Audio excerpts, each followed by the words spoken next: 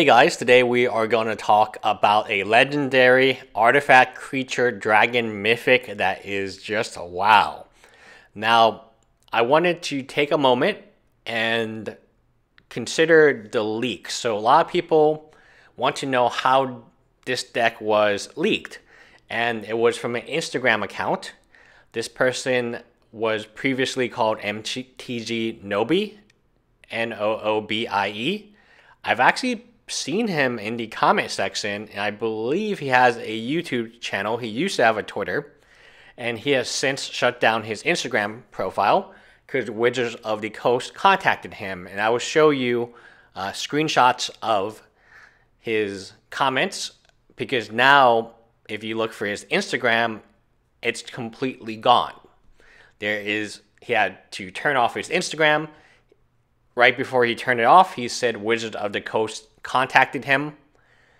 But wow, I mean, imagine being able to get a whole deck.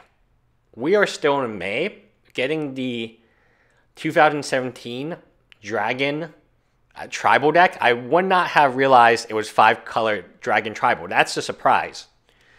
Getting the entire deck early.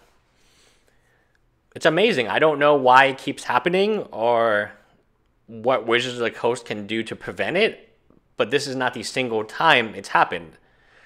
Actually, when it happened last time, I can remember, they banned a bunch of judges, and those judges are now suing them. Or maybe they settled. Who knows what's going on with that case.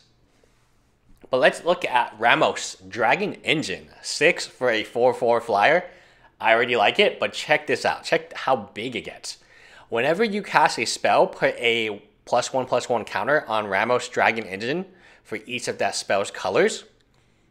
So if you cast a 5-color dragon, you get 5 +1/+1 counters.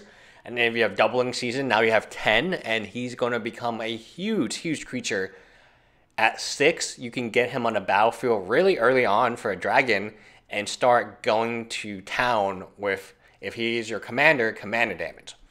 So remove 5 +1/+1 counters from it. Double white, double blue, double black, double red, double green to your mana pool. Activate this ability only once each turn. It's so sick when you think about it. Because if you're producing all this mana, right, what you're going to do is you're going to play more dragons. When you cast more dragons, you get more +1/+1 tokens. I would not be shocked if there was some infinite combo of doubling seasons. The great part about being in 5 colors, you are in 5 colors. You have access to all the best tutors, all the best doubling effects. You're 5 colors, and that's amazing. So actually, maybe this is not a good EDH commander now, because he's probably a good card and you can tutor for him. But as a commander, you actually restricting yourself in colors, I believe. Somebody leave me a comment below if that's correct.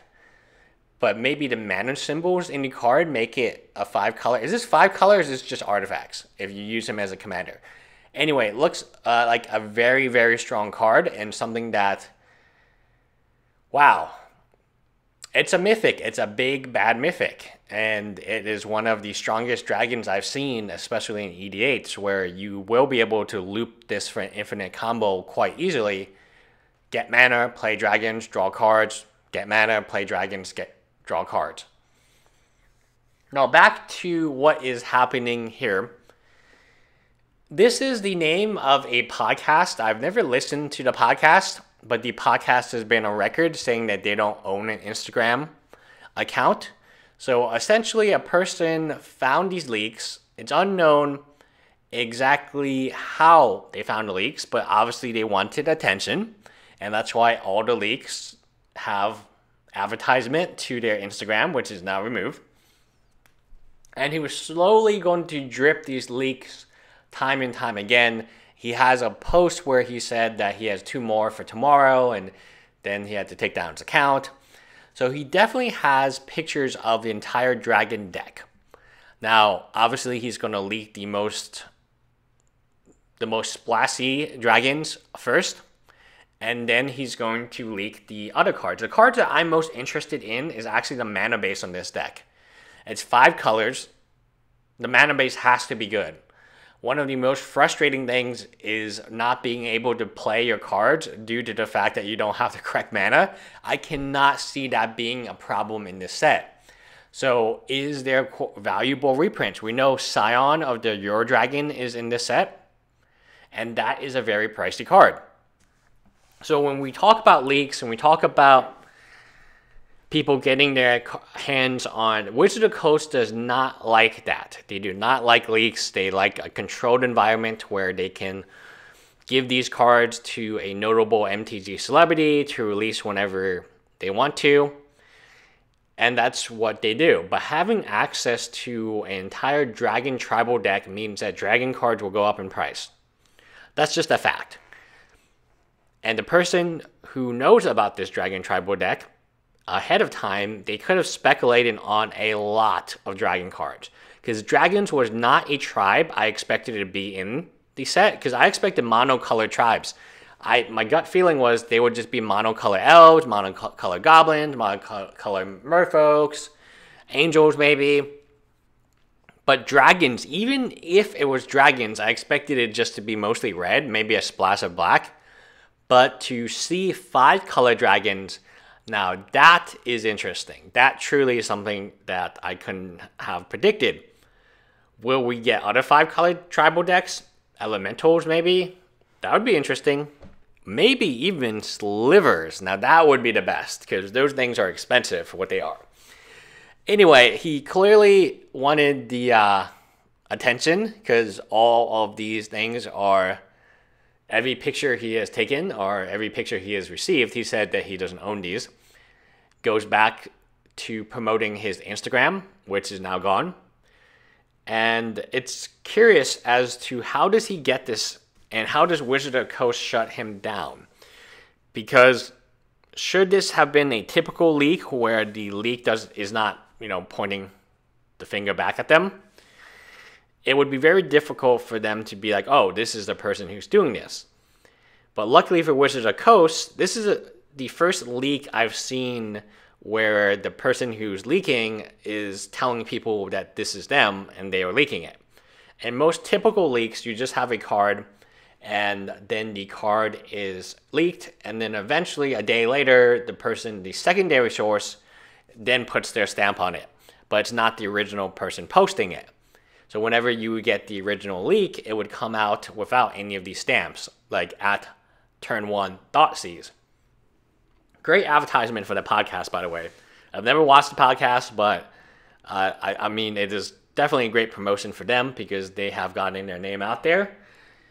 So let's talk about the future of leaks and the way that this happens. So typically Wizard of the Coast gives these cards to people they like, people in the community they like, ahead of time so they can make videos. So this is why I believe he has a whole deck, right? And he used to be at MTG Newbie, which I remember having him comment on my videos. He may have a YouTube channel. How an ordinary person gets an entire EDH deck a few months beforehand is astounding that it can even happen this way, right? And of this nature, 5-colored dragon, wow. Did not see that tribal coming. I mean, dragons would have been the tribe I chosen, but I would have expected them to be mono red. 5-colored dragons means two things. Two types of cards are going to spike. Dragon cards, or dragon cards that help dragons. And more importantly, the second bunch of cards, 5-color mana generation cards. Chromatic Lantern is going to be really good. Anything that can generate 5 colors will be good. So how does this leak happen? Who really knows? It is interesting that it keeps happening and Wizard of the Coast keeps trying to respond to it. But at the end of the day, the cards are already out there, right? We know it's 5-color dragons. I think it's very exciting. It would have been more exciting had it been released, closer to when you could buy the deck. So this person has cost Wizard of the Coast quite a bit in terms of promotional value. But yeah, it's quite fascinating. Let me just say this. I know this as a first-hand fact. People get stuff early. Stores get stuff early. People who play at stores get stuff early. That's why on YouTube, you can find any number of people opening boxes of a set that hasn't been publicly or hasn't been released yet in the public. And you wonder, how does this keep happening? Their system is very broken, and this will continue to happen, and Wizard of the Coast will continue to punish for these actions. They punished a bunch of judges who posted about leaks at I believe it was a private Facebook, and now these judges have sued Wizards of the Coast. I don't know if the lawsuit is still happening, but these leaks have really allowed Wizards of the Coast to come after people without fixing the problem. The problem is some people are getting these cards early and taking photos of them. There can't be that many decks of this out there. You should be able to trace back who is. So the person on Instagram, reward to believe him, and I think this is correct, he's a secondary source. Someone gave him the pictures. There cannot be that many people with this deck right now. Now, could it be someone that Wizard of the Coast gave the deck to do a product review? I think that's the most likely example. The point, people keep bringing up the fact that printers do this all the time. If printers were to do this, they wouldn't be in business for very long. Because it's not just Magic cards. They're printing other more important stuff like comic books with very shocking endings, right?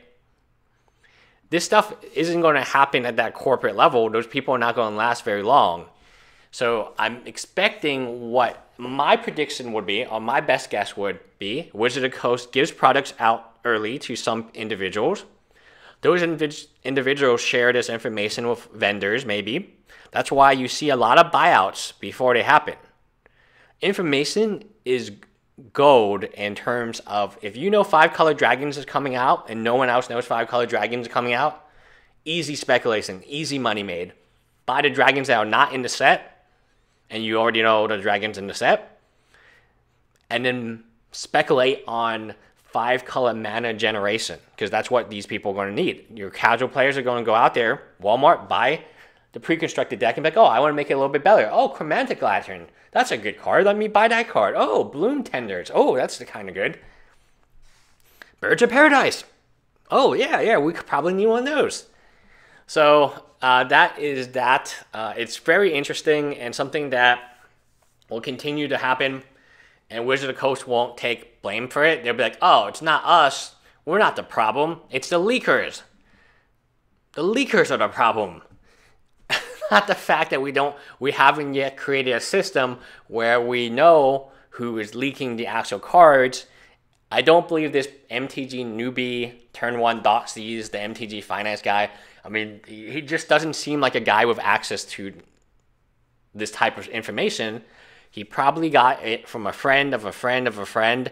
And when you ask, why do vendors buy certain cards before they spike in price? Insider information. If you know 5-color dragons is coming out and you know casual players are going to buy that, then you know what other cards you should stock up, and you know what cards to sell, like Scion of the Euro Dragon. Anyway, that's it, guys. Leave me a comment below. Bye, guys.